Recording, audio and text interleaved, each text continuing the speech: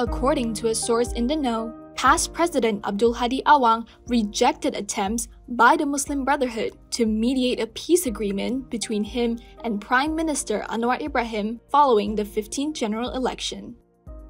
The source, who declined to be named, said a Muslim Brotherhood representative from Qatar had sought to mend ties between the former Pakatan Rakyat allies to strengthen the voice of Muslim leaders on the international stage on issues affecting Muslims. This included the plight of the Palestinians. The source said the Muslim Brotherhood's representative came to Malaysia twice to bring Hadi and Anwar to meet but was unsuccessful. The source said Hadi detailed his reasons for not wanting to meet Anwar in a lengthy letter, with the main reason being the Marang MP's refusal to mend ties with him.